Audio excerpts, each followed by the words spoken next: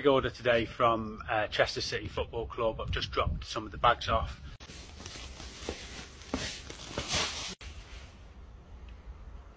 The ground staff have prepared the ground, done all the verticutting, ready to thicken the pitch up. As the temperatures have dropped off, we're going for the cold start mix.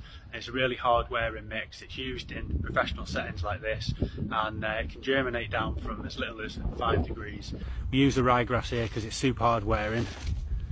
You can see these tracks that have been made from the verticutter, and that's just going to allow the seed to fall into those little tracks and thicken this pitch up ready for the winter.